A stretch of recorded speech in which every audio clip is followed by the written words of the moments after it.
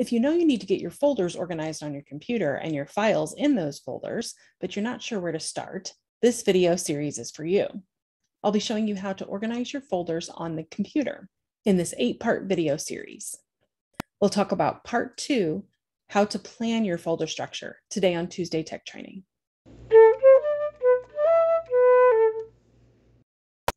Hello, and welcome to today's Tuesday Tech Training.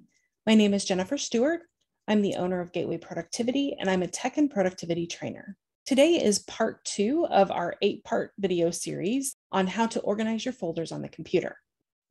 Today, I'll talk to you about how to plan your folder structure. I know it can seem kind of boring and time-consuming to plan in advance with your folder structure. You'd rather just jump in and do it. But there may be a lot of things you want to think about as you're planning your folder structure. And we'll talk about a lot of that today. It can help to create this plan and see in advance what you're going to do so you can see if there's things you want to move around or maybe some things that don't make as much sense. You can do this planning however it makes sense for you. If you want to start building your folder structure and move things around that way, you can. It might be easier just to write it on a piece of paper or type it up in a Word document, whichever way works best for you.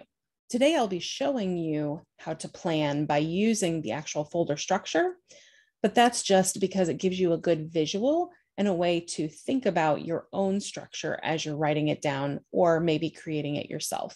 In the next video, which is part 3, we'll be going through how to actually build the folder structure in your computer. In the first video of the series, we talked about deciding where your folder structure will live.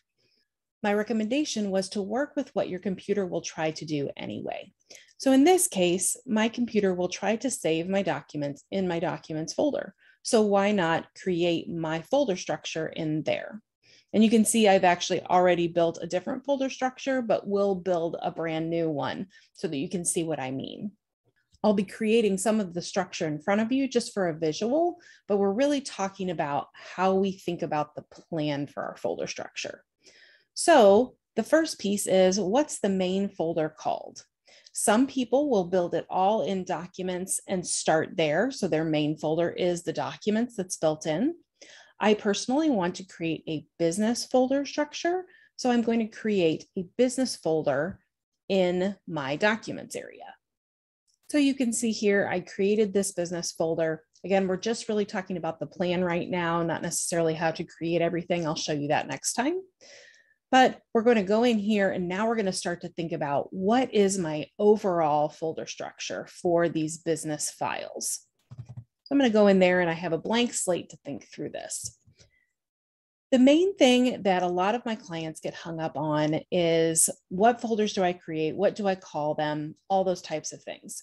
What are the primary categories of things that you either receive as documents, you create as documents? This could also be photos. It could be any kind of files that you create, receive, or have to collaborate on.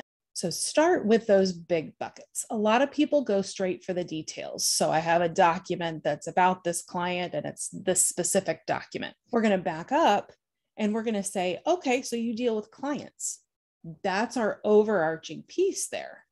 So you have clients as a generic folder. So I'm going to, in this case, I'm going to go ahead and create my folder. But again, you're just creating your plan. We're thinking through the plan here. But just so we have a visual, I'll create a folder here.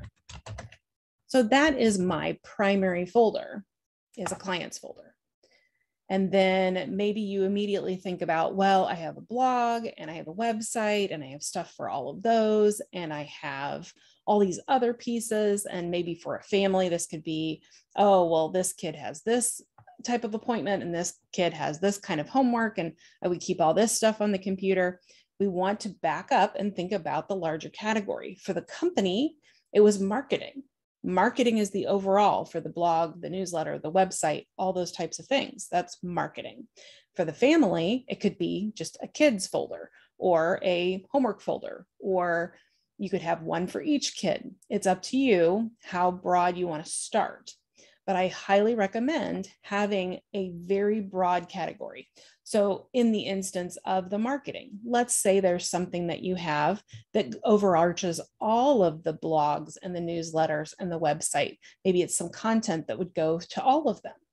Well, then you don't want to create multiples of the documents in those multiple places. So why not have a bigger primary folder called marketing? And that's where that could live, where it applies to everything in the marketing folder. And so the next piece would be creating subfolders. So we're just thinking big right now. So since this is my business one, I'm going to go ahead and do marketing. And we'll do one more example right now. This can really apply for both personal and for business.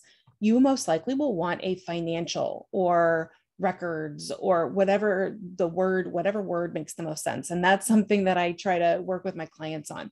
I always ask them, what's the first thing that pops into your mind when you think about this document or picture or whatever it is? Whatever pops to mind first is what you want to name the folder or a file or a picture name.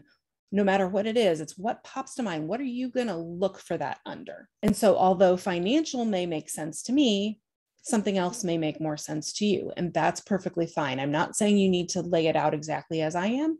I'm giving you an idea of how to lay yours out.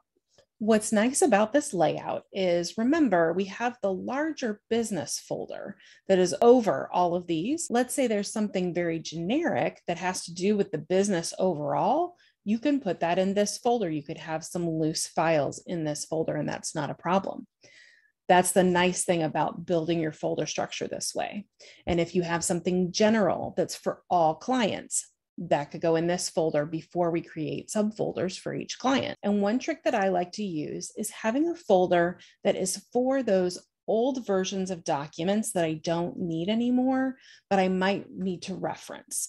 So let's say I have multiple versions of a contract that I'm creating, and I might need the older version, but I don't need it in my sightline, and it might bother me if it's in the list of things that are there.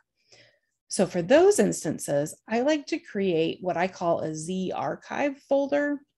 And just because it has the word archive in it doesn't mean it does anything special. It's just what I like to call it. Some people like to call it Z old items. And I put the Z in front to make it jump to the bottom of the list. So let me show you what I would do. I usually do a small Z and the word archive. Again, this is a preference thing.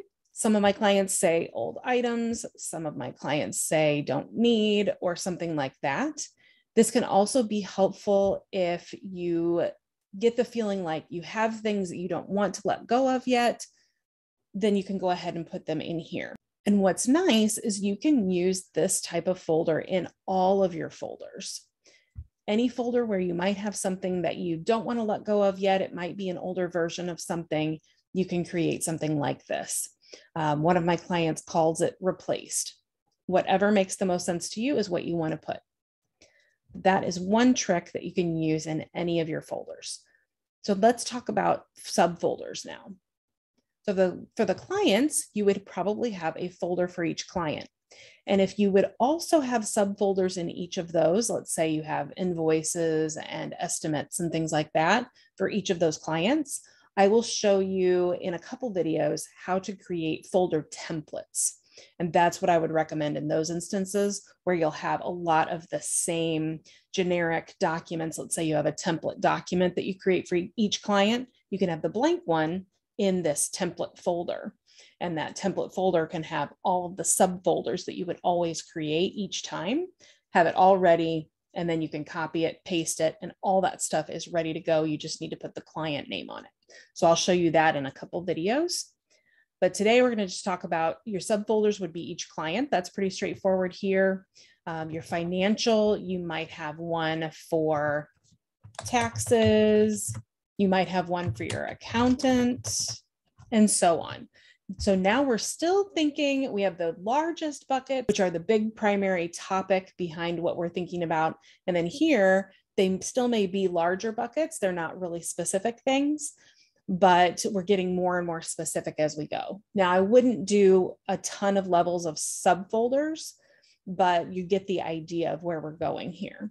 And in taxes, I typically have each year. And then in each year, I have whatever needs to be in there.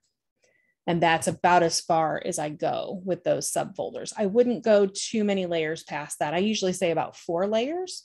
So your first layer would be your financial, second layer would be taxes, and then the third layer would be the years. And so I don't usually go too much beyond that, because then you start to have to click many times to get to things. This is how you want to start with building your folder structure. And again, we're not talking about the mechanics of the building right now. We're really talking about the plan. Having a plan in place, again, as I said, if it's easier for you to just write this down, that's perfectly fine. I wanted you to have more of a visual. Think about the largest buckets, and then you can dig deeper with the subfolders after that. If this overwhelms you, you may just start with these primary folders, and the next pieces that we do, you can put everything in these primary folders and then worry about subfolders later. Maybe you don't know what those are going to be right now, and that's fine. But get your primary folders figured out before you get started with all the movement. And remember that this is always a work in progress.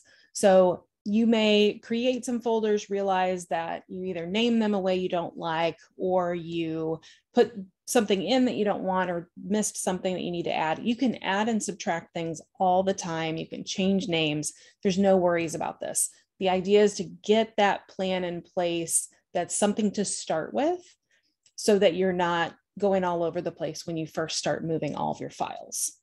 Have you had a light bulb moment from this training? If so, please let me know in the comments below. And you can put questions down in the comments as well, and I'll get back to you as soon as I can. You can also give the video a thumbs up, or you could share it with someone you think could benefit from the information.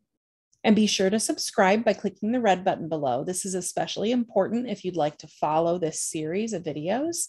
You'll want to subscribe so that you can get notifications each time a video is posted. And you can do that by clicking the bell icon that you'll see once you click subscribe. Thanks for joining me, and I'll see you next time.